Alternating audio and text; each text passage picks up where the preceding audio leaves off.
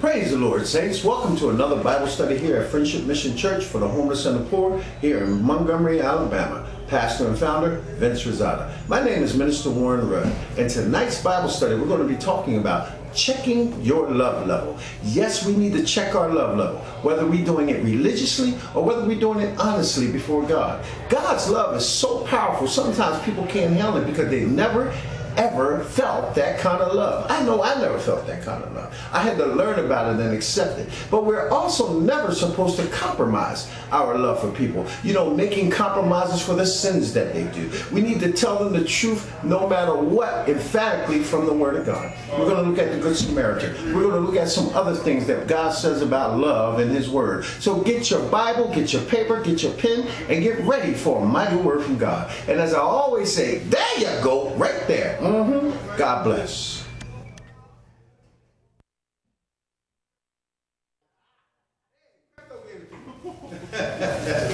All right, y'all, let's stand for prayer. Amen. Please take off your hats. Now, one of these people who believe in taking off your hat. Take off your hats. Take off your hats, man. Amen. Father God, we just come before you with the Word of God. I thank you for bringing me home safely and back to the people I love.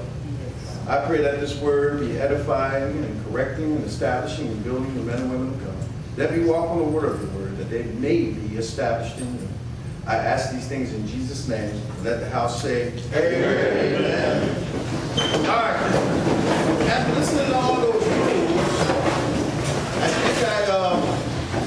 I think I want y'all to go to 1 Corinthians 13 first. My sermon, by the way, is going to be checking your love level. Okay? I may have taught it here a while back, but the Lord told me to bring it back again. So we're going to be talking about checking your love level. Oh, love. Yeah. We're going to hit that first. Because some people like to say, hey, man, all these rules, you ain't loving me. Oh, we loving you immediately. You just don't know how much love it is. God didn't send you here for us to hate you. He sent you here for us to love Him. And sometimes love takes a lot of correction. Y'all heard the term tough love? Yeah. Amen. You can't get out of your addiction, out of your sin unless somebody toughly loves you. The toughly is a word. But anyway, let's go to 1 Corinthians 13. Start at verse 1. It says, though I speak with the tongues of men and of angels, and have not charity, the word in the King James charity means love, I am become as a sounding brass or a tinkling cymbal. Now, when he said, though I speak, he's talking about, though I may communicate these things and have no love, I sound like a sounding brass in the temple. He's using a lot of what we used to call in Bible college figures of speech. So this is full of a lot of figures of speech. Verse 2.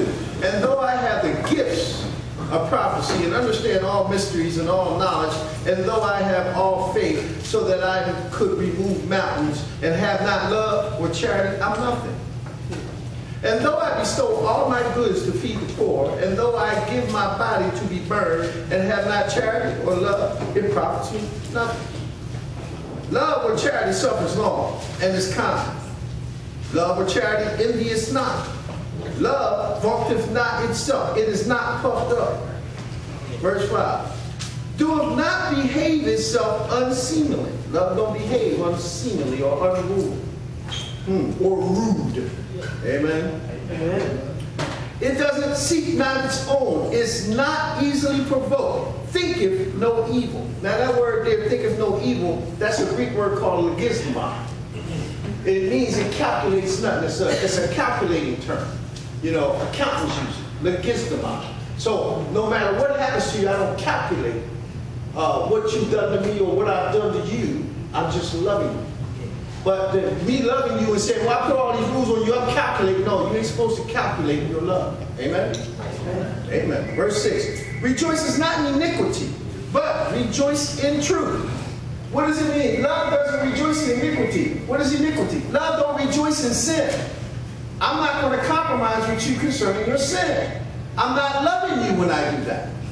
How about, well, Jesus ain't judging me. Well, I got a right to. Yes, He did. He said, you keep this up, I'm sending you to hell. I love you. Hello. Well, how am I going to compromise with you and say, brother, it's okay. It's okay. No, I'll long suffer with you. But my love for you is going to tell you the truth. You're homosexual, I'm going to tell you, you're still going to hell. I love you. I accept you. But if you live in that lifestyle, you're a drug addict. I love you.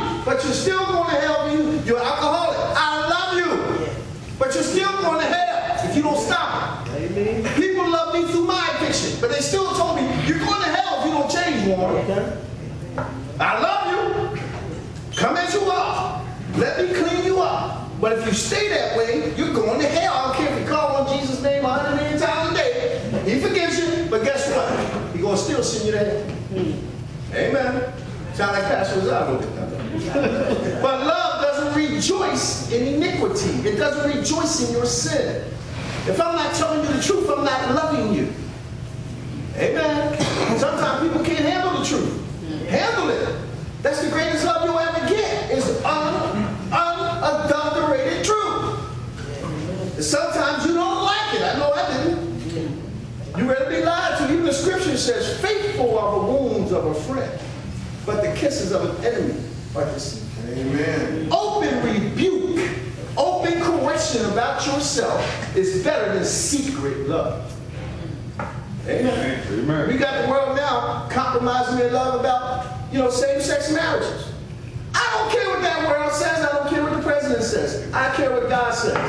Amen. Marriage is a spiritual thing. God ordained it for an earthly purpose. And when he ordained it in heaven, he said man and woman. Amen.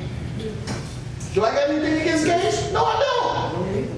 But they can't get married and expect me to accept it. I love you. There's the truth. Go ahead and get married. Come to church all day. You're going to hell. Love you. Amen. That's too hard for some of you. I had a big argument with one of my brothers in Christ. And I told him, are you saved? I got rights. They need their rights. We ain't got no rights in Christ. Your righteousness says you stink like a filthy rag. Amen. And you know what a filthy rag is in the Bible? A woman's coattails. Hello?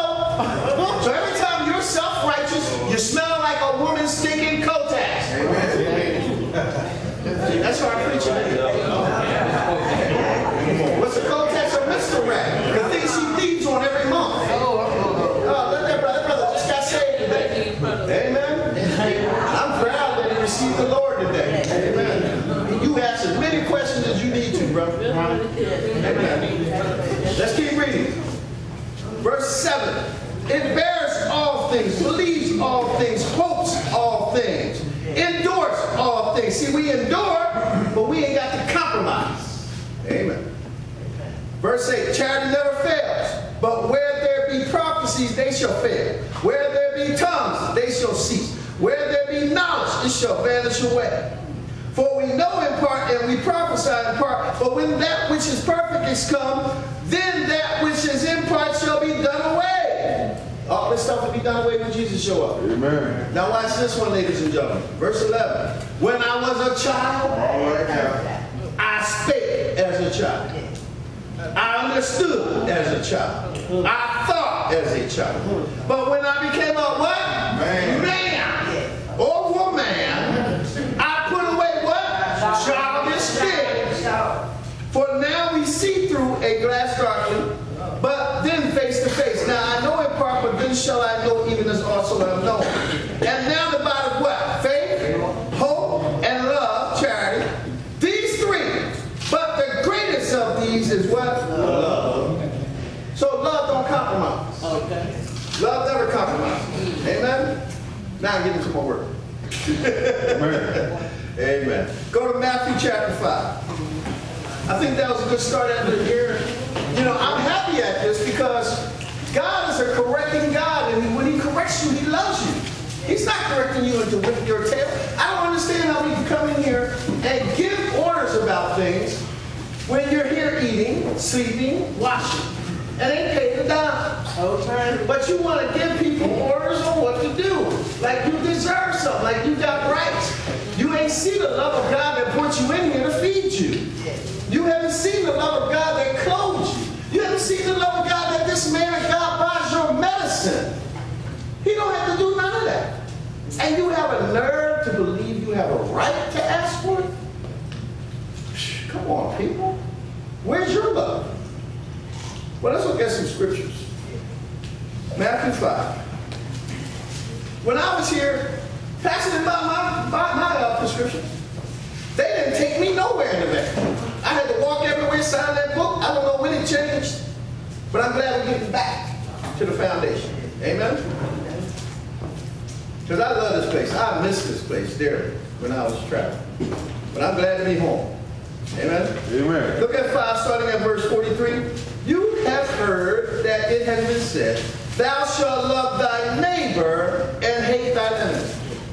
You know what I like to, let me stop there for a minute. You know what I like to tell people? How many in here have ever hated someone? If you have ever hated someone, I mean deeply hated someone, then guess what? If you hated them, you have must once loved them. You can't hate nobody unless you first love them. Amen. Hello? Well, brother, I hate you. But then you must have loved me once. Why do you hate me now? Because I don't agree with you. I don't compromise with you. The greatest thing you can do to somebody is have no feeling at all. They call it narcissistic. No empathy, no nothing. Most serial killers and cult leaders have that problem. It's called narcissism. They don't feel nothing. They cut your throat, kill you, rape you, do whatever. They feel nothing. See, that's the thing I don't want. But to hate somebody, there's an emotion. But guess what that hate will also do? Kill you. More people die in the Word of God because of unforgiveness and hate in their heart than heart attacks, drug overdoses, and all that. So if you don't start loving and get rid of that hate and unforgiveness out of your heart, you're going to drop dead. I don't want to die that way. I don't want to die with a hateful heart. Do you? No. Amen. Even with my enemies, I'm still letting them know I love you. Because I realize in order to hate you, I must once have loved you. So every time you tell somebody, I hate your guts, all you're doing is telling them I once loved you so deeply. Because in order to hate them, they did something that hurt you in order for you to feel that. Amen. Look at how everybody's looking at her. Amen. Y'all know what I'm talking about. It's true. Amen. Amen. Let's keep reading. Verse 44. But I say unto you, love your enemies. Bless them that curse you. Do good to them that hate you. And pray for them which despitefully use you and persecute you. That you may be the children of your Father which is in heaven. For he maketh his sun to rise on the evil and the good, and sendeth rain on the just and unjust. For if you love them which love you, what reward you have? Do not even the publicans, for that word publican means sinners, do not even sinners do the same thing? Amen. Amen. And if you salute your brother only, what do you more than others? Do not even the sinners do so? But you, therefore, perfect, even as you, therefore, be you, therefore, perfect, even as your Father which is in heaven is perfect. That don't mean you won't be perfect like Jesus, but that also means gizgamai.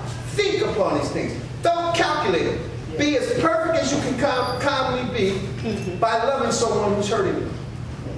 So that thing don't seep into you and you drop dead and die over hatred, unforgiveness, bitterness, and strife in your heart.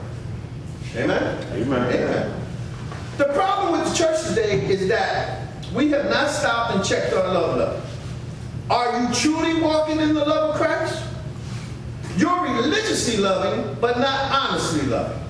If you were honestly loving the way Christ loved, you would have more compassion, more mercy.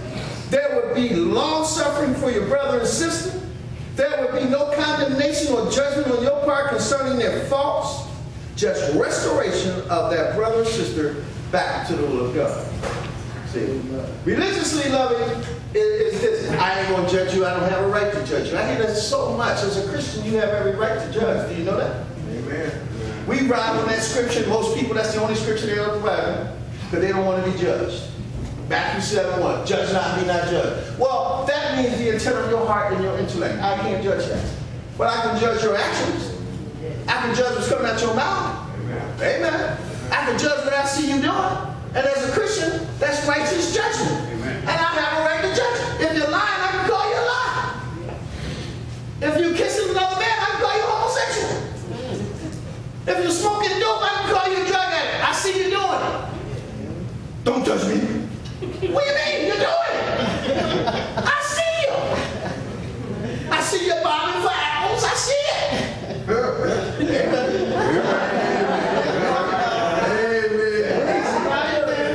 You don't want me to call you when I see you?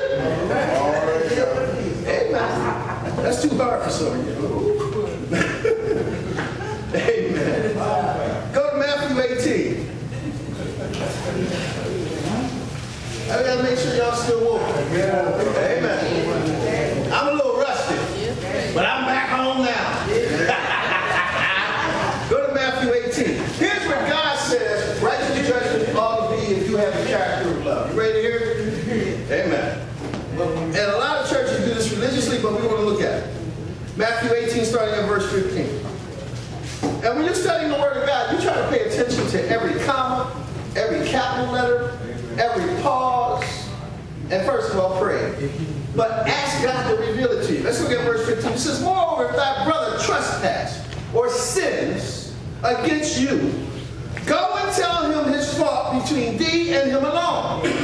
Right? If he shall hear you, thou hast what? Gained thy brother. Now I'm going to stop there. Let's go right back and read it again. It says, moreover, if thy brother shall sin against you, comma, y'all see the comma. Think about it. Go and tell him his fault. See that? Go tell him what he did to you. Go tell him his fault between who? You and him, where? Alone. Semicolon.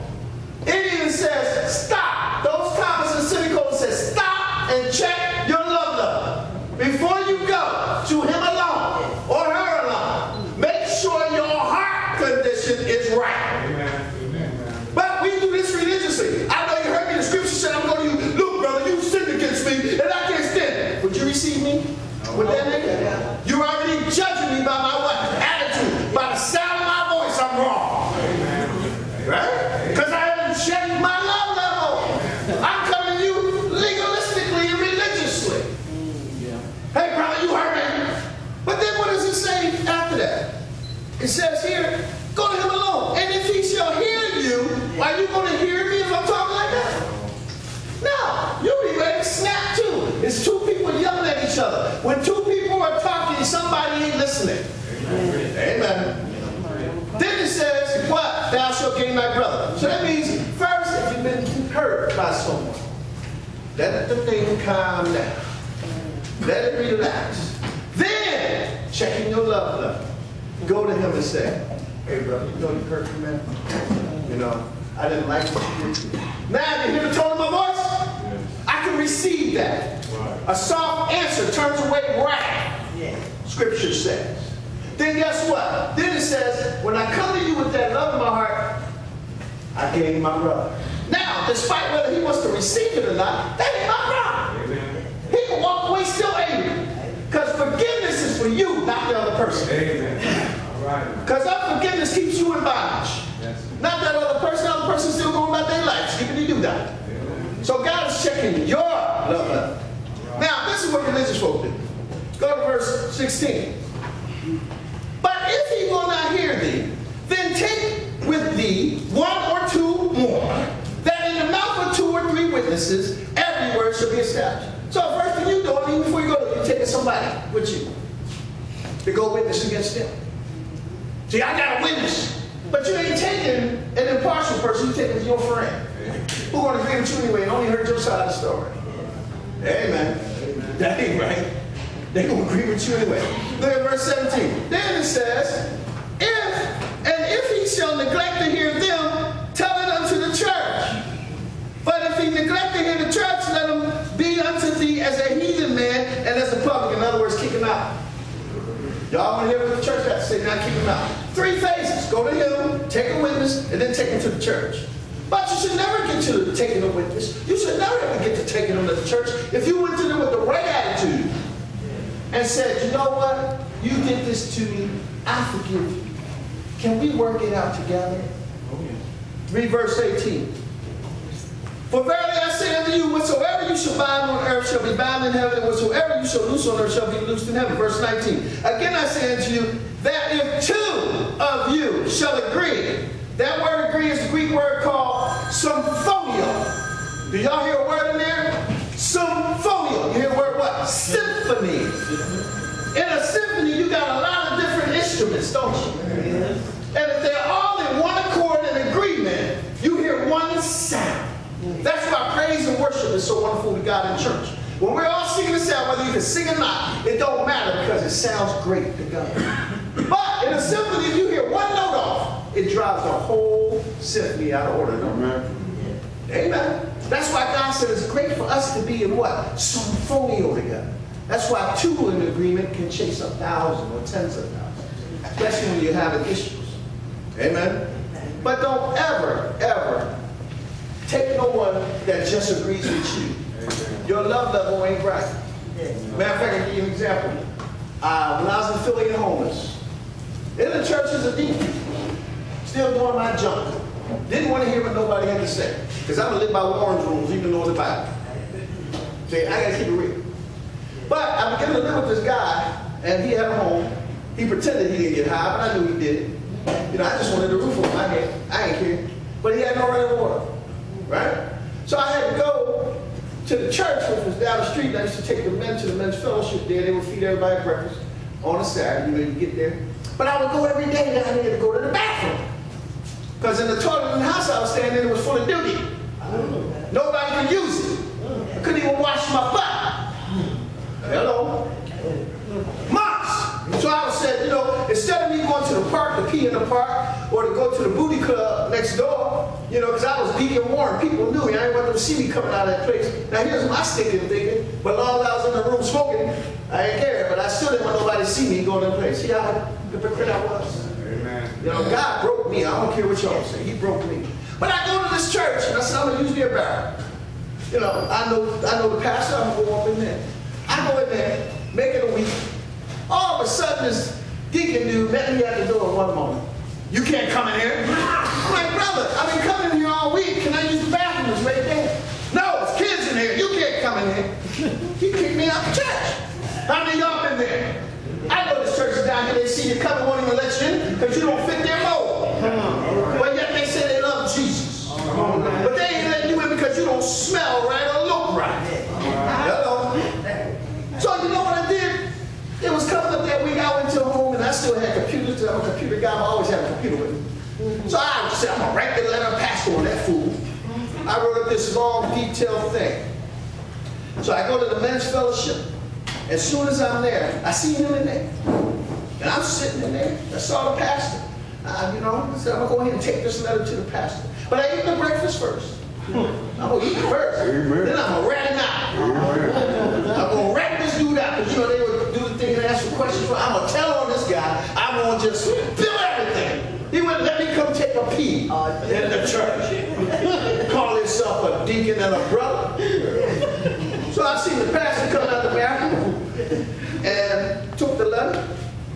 And I said, Pastor, how you doing? And put the letter back in my pocket and walked out. Because the Spirit of God told me to not rag on this brother. You know why? Because he's my brother. Am I going to cover my brother? I'm getting ready to show you something in a minute. Then the next week I come to the church. Now, all of a sudden, I'm going to go to the bathroom because I'm looking for him now. I forgot, sneaking there, being at the door. I'm looking for him. There he is. You know what he did? He met me at the door and said, come on in, brother. I'm so sorry I treated you that way.